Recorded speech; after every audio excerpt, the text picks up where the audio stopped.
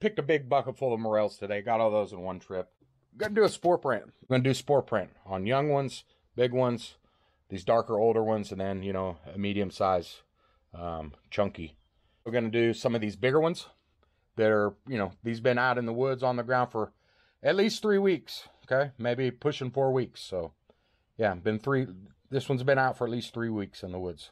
Okay, here's what I've come up with. Okay, got a variety there. That guy there is about a 4-week-old mushroom, picked today.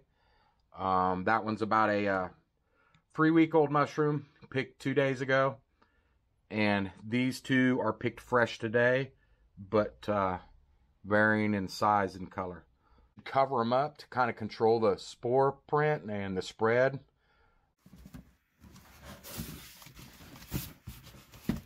There we go.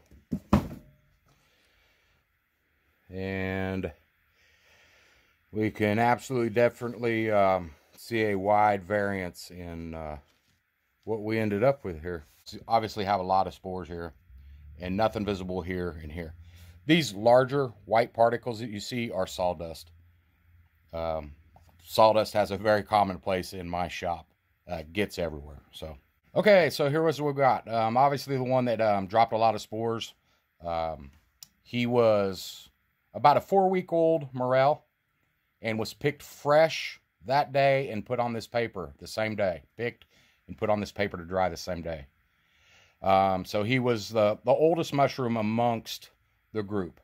These two here were smaller mushrooms, but I know for a fact they were definitely at least 2 weeks younger than this one. Doesn't seem to the eye, now that's to the eye, to the naked eye, doesn't seem to be too many spores laying around there. About a 3-week-old Moerel, and it had been in the fridge, in my refrigerator for 2 days before being placed on here.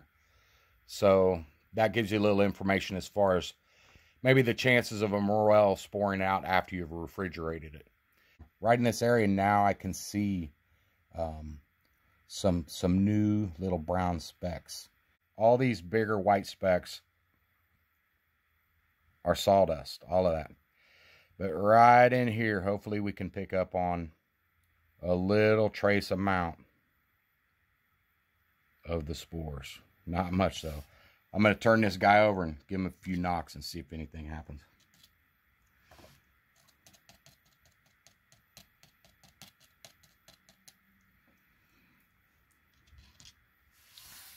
And so we definitely picked up some more spores right in here. Hopefully this will show up. So each one of these cups here is full of spores. I can look down in them. In each one of the individual cups that make up the cap of the Moerel. A lot of people call them pits, but they are individual little cups or pits. They are pits, described by most as pits. They have pitted caps. Each one of those is a small cup, just like an individual cup fungi. They produce their spores this same way. It's just that a Moerel has a whole bunch of individual little cups or pits. Yeah, you kind of see what we got going on there. Okay, it's kind of just a flower at this point. This side of the mushroom was facing up. I can see just tons of spores. Okay, so this side of the mushroom was facing up and the spores didn't get a chance to fall out of it. Okay, nothing really happened too much. Okay, we didn't see spores fly all over. So this is the side that was facing down. Okay, and as I rotate it, hopefully you'll be able to see the change in the look and color of it as I rotate it and show you the side that was facing up. Can we see how it's more goldeny and yellow? That's the side there that was facing up. I banged on it and they didn't come out. Those spores, through kind of maybe, you know, just moisture in general in the atmosphere, has kind of, and this was covered up on my shelf. There was a lack of wind or water dispersing these spores. As far as I know, Moerels, their spores are mainly dispersed by water, not the wind. Okay, you know that a morel is very moist. When that spore falls from its, what I will call skin, okay, I will call the mushroom's outer exterior its skin. A morel in general is, or mushroom in general is mostly water, right? So when that spore falls out, it doesn't necessarily get blown out into the wind, okay? Even as a mushroom dries, because the spores stick to that wetness and kind of create a bond back onto the surface of the morel. Yes, do some of the spores get blown and dispersed by wind? Absolutely. Duh. They're fine as dust. But rainwater is the main culprit to dispersing morel spores. These are individual cups. Okay, the water goes in there and splashes it out. If you're familiar with cup fungus, there's one right there, okay? I call these teacup mushrooms. Anytime I find morels, these are in the immediate vicinity. Immediate, side by side with them, okay? And they can get pretty big. They can get 4, 5, 6 inches around. I've seen them on really wet years, okay? They're very closely related to a morel, even though they're very different. But as far as how the morels are dispersed, they're very similar. A cup fungus, just a cup. The spores come to the surface in here and are formed, and rain hits them and splashes them out. And they, of course, immediately fall right down to the ground, right beside the mushroom. Hopefully we can see that. Anyway, we're definitely not doing this in its natural environment, so lots of variables come into play. But as I said, I believe most spores are dispersed by water droplets hitting it. And the morel spores don't.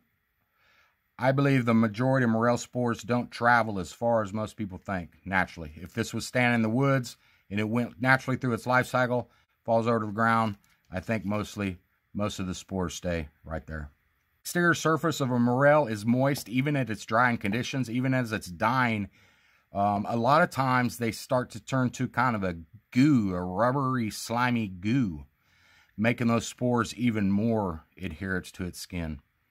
And by the time it dries out, it's kind of tacked to the surface of the skin. I don't think they travel as far as most people think. It just might bring up some ideas and concerns of how many spores you really are dispersing as you harvest morels.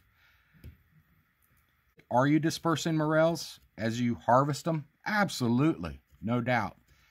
There's certainly techniques that can be used to further increase that after you harvest your morels. You can even collect spores after you harvest your morels and still eat them that night or the next night. If you have a mere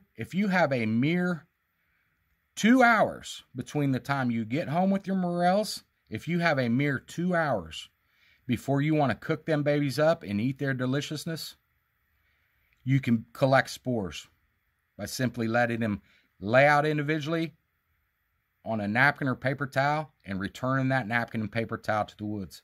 Guarantee you, I'm right up there. Top 1%er of putting morel spores down in the woods. I might be not putting them where you necessarily want me to be, but I am certainly putting more morel spores back in the woods than you have ever been concerned about.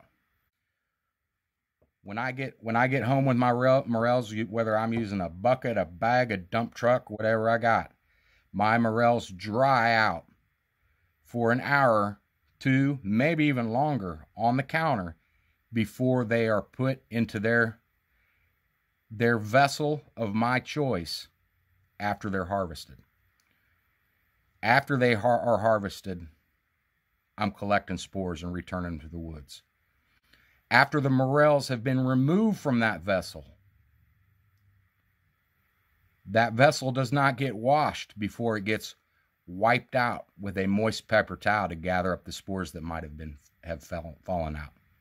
If I have an abundance, there are several morels that go into my spore bags to dry and dehydrate and release spores in that bag.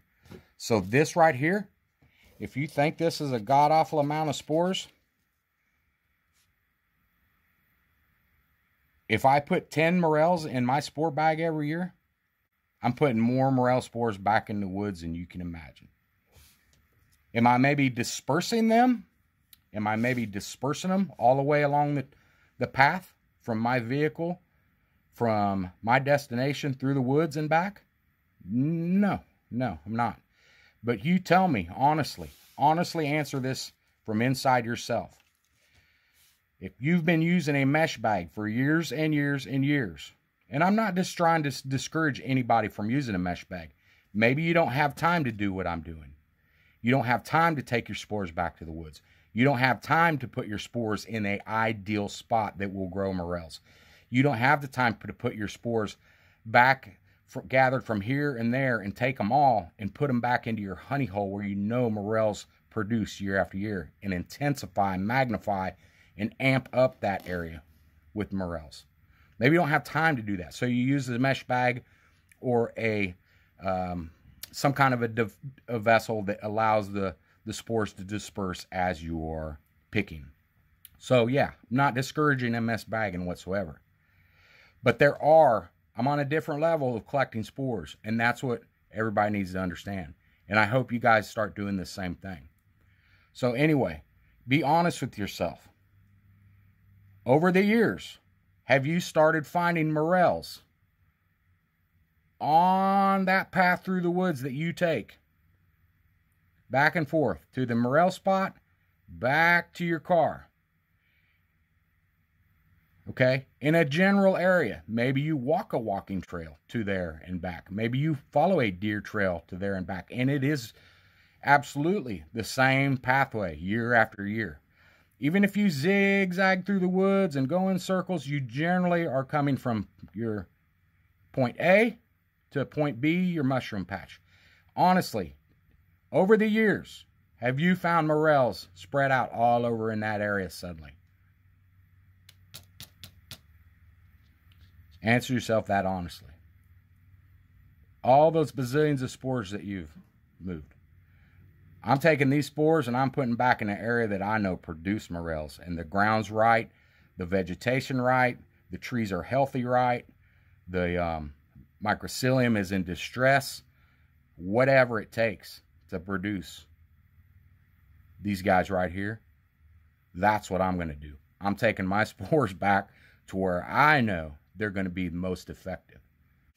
The gal that says you should use a onion sack, potato sack, you have never picked 15 pounds of morels that maybe say even have some age on them that are kind of getting crumbly, and carried them 4, 5, 6, 7, 8 miles up and over honeysuckle and up and down creek banks through the wood to get home to discover that you then have 40 pounds of crumbs in the bottom of your mesh bag.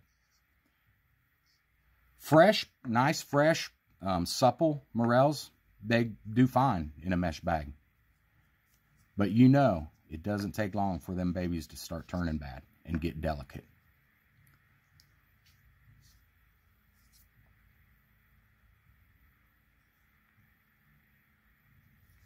That's it.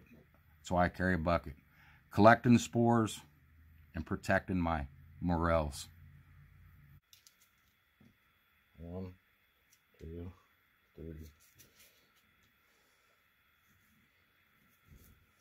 I'll go this way.